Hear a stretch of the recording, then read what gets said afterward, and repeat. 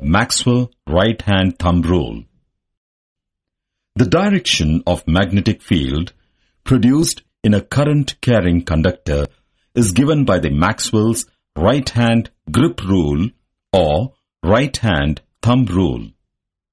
If we imagine a current-carrying conductor is held in the right hand, that the thumb is pointed in the direction of current, then the direction in which your fingers encircle the wire gives the direction of magnetic field produced.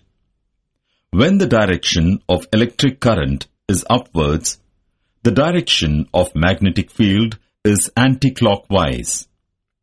When the direction of electric current is downwards, the direction of magnetic field is clockwise. This rule is also called Maxwell's corkscrew rule.